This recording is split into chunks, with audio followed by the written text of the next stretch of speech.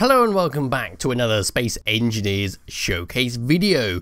In today's video we're looking at something quite useful actually, and that is a modular ship. Yes, so this is the Rig B, which comes with multiple different parts all connected up by this bright green steel block connector thingy bob. So what does this thing do? Basically you get a little tiny ship right here which has a merge block and a connector on it, and then you can just land it and connect yourself up to one of these 5 different things and you're good to go and do whatever you want to do. So we've got welding, we've got mining, we've got grinding, we've got logistics, so we can just attach ourselves via landing gear onto different things and push them around, and then we've got a universal one for you to connect up to something else. So let's just go and press F10 and see what this thing has. So finding the rig, when it loads, there we go, the Rig B, this thing weighs in at 1,402 small blocks. When you spawn it in,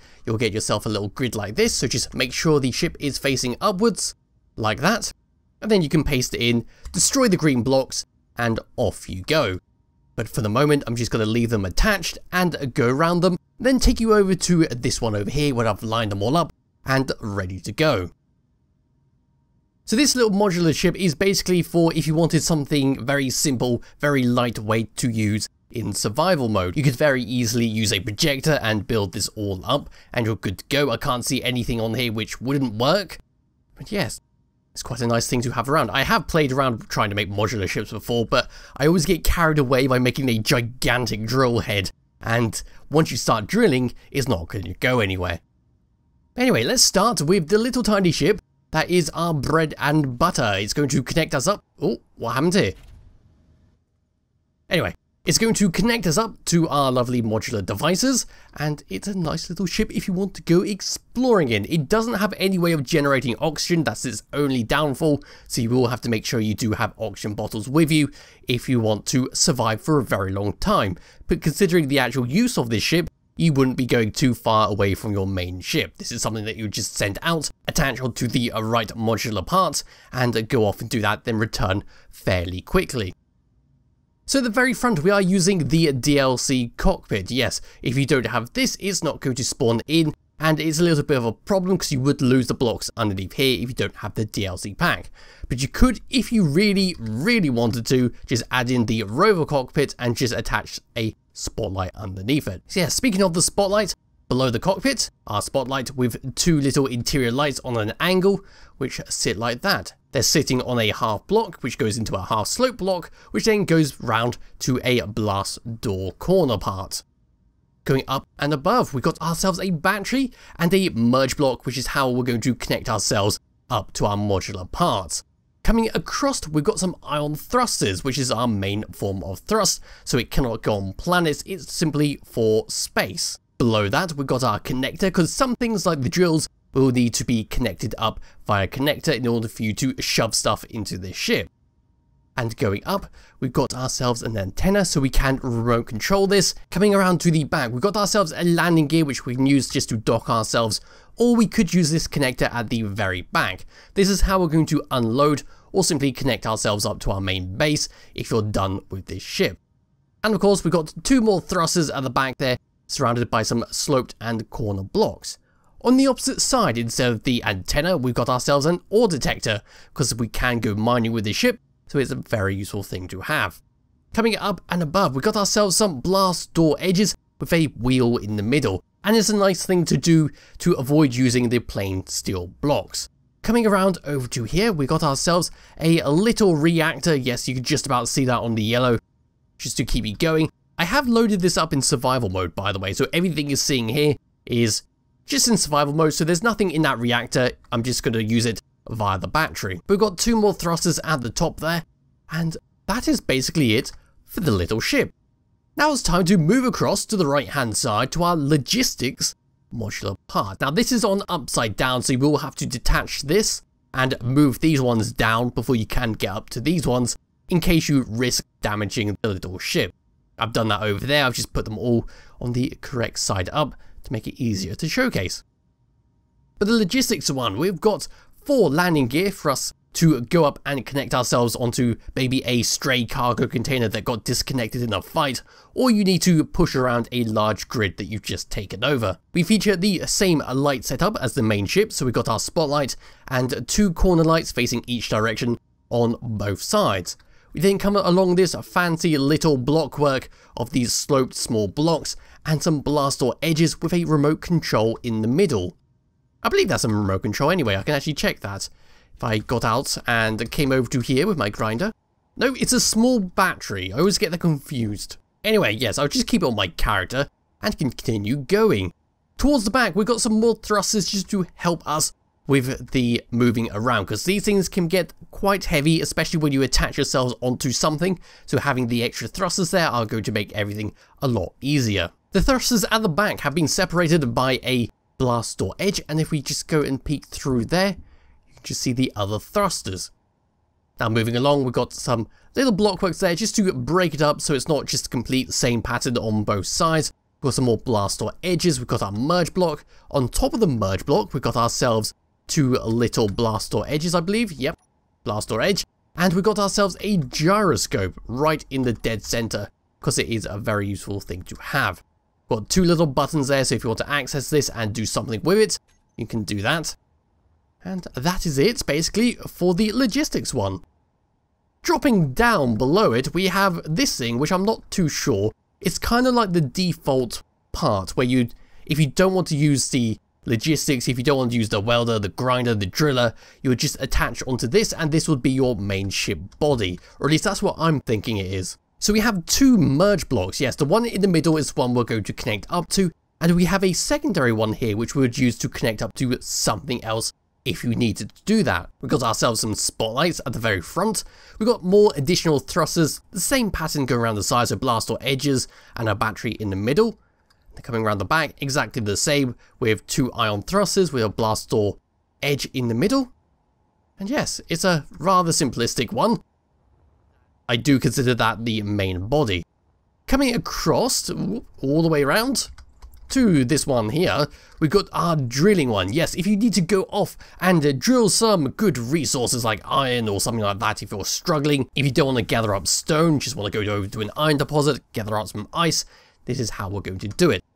So like the other ones, merge block in the middle for you to connect up to, and a connector at the back which is going to connect us up to the connector up there.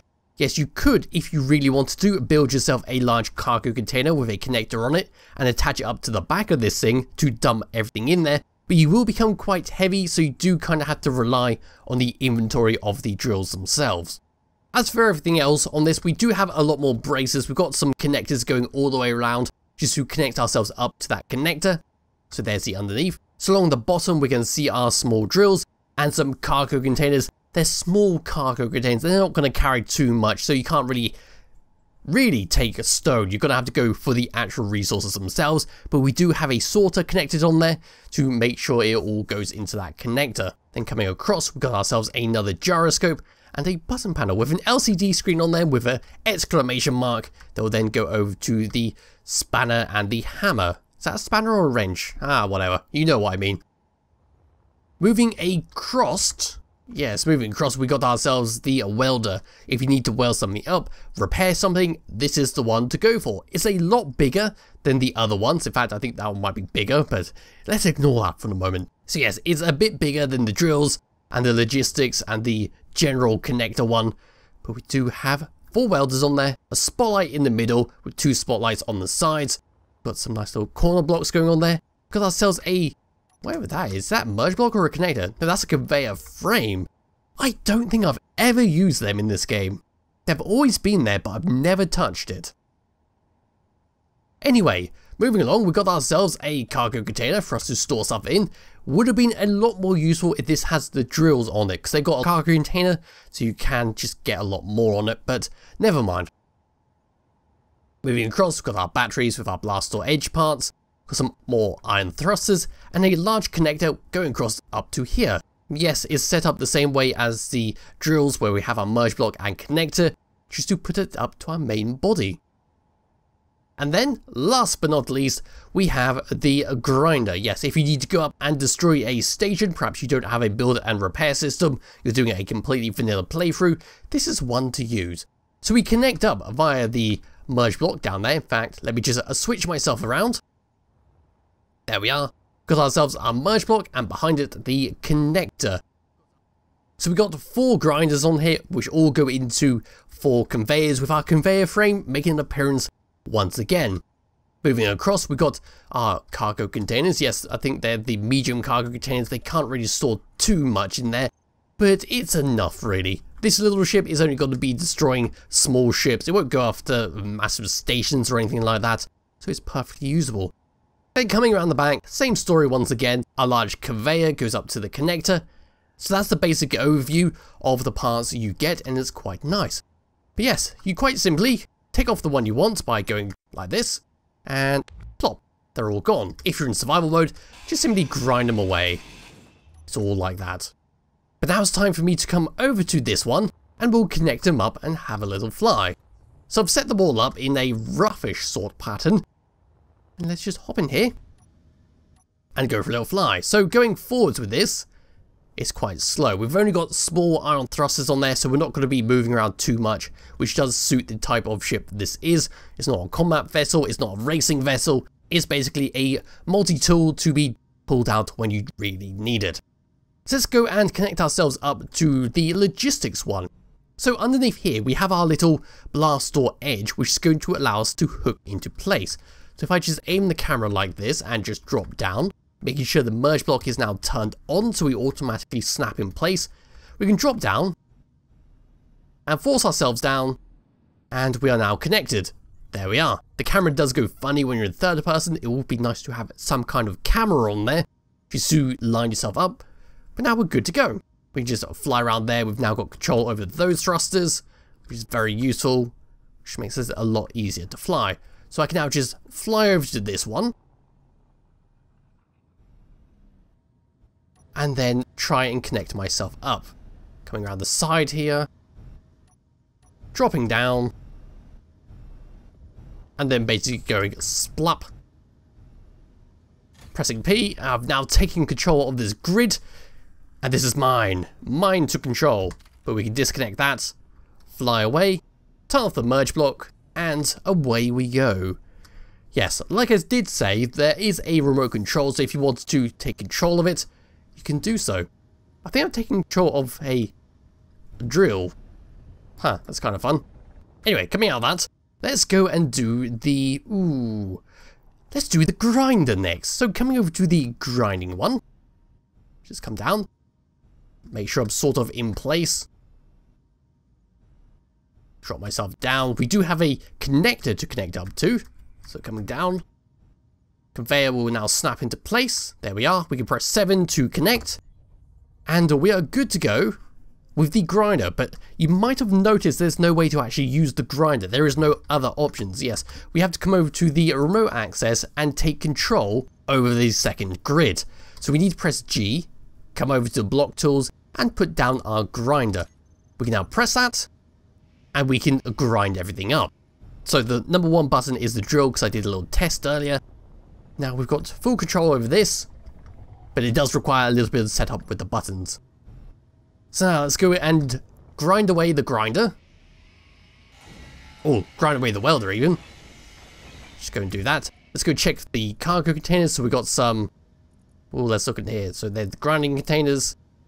Yeah, we can keep going. And there's that. So we just keep grinding away if we want to, and just store lots of materials in there. Quite a fair bit actually. So we've got our grinders in there, which are automatically pushing stuff into our cargo containers. So yeah, it's pretty good until you start running into the large steel tubes, which eat up all your storage space. So pressing F and pressing 1, pressing 7, we're now disconnected and can fly away. So let's now come over to the welder. Yes, let's try the welder out. Coming around to here, dropping down, turning on the merge block once again. You got to remember to turn on the merge block or you're just going to bat this thing away. I'm sure that's in line, I think. Ooh, there we go. Snap in place, please. There we go.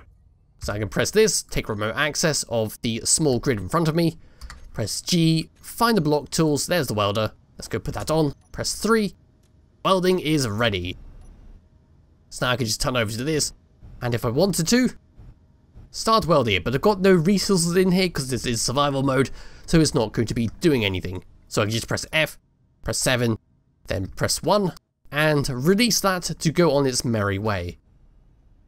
Next up is the drill. So this is why I've been sitting next to the asteroid. So we're going to go and do a spot of mining. In fact, I might need to eject out some of the stuff. No, I've got nothing in here. Now let's come over to here, put that on, drop down. And here we go. It is a little bit fiddly, but once you get used to it, it's pretty decent. If I can actually get this in place. There we are, that should lock in place. There we are. Was a bit worried there that it was just going to ping away, but it managed to get there. And there we are, there is a massive resource pile of iron. Let's go and destroy that. But yes, I will need to take remote access of this, but I've already set it up, so I can press 1 and get it drilling. So we are a little bit heavy with the drills, but we can just go and start mining this. There we are. And gather up a nice lot of resources. Oh, an unknown signal. Look at that. Now this wouldn't be for deep core mining. This would only be really for surface mining, or, well, I guess surface mining would be it. Because you're not going to make a big enough hole to get everything through without risking damaging the cockpit. Because the drills themselves are a little bit too far apart, it looks like, and you would start taking damage with the cockpit, like I just bumped into there. There we are. I believe I've just filled up on resources, so let's take a look.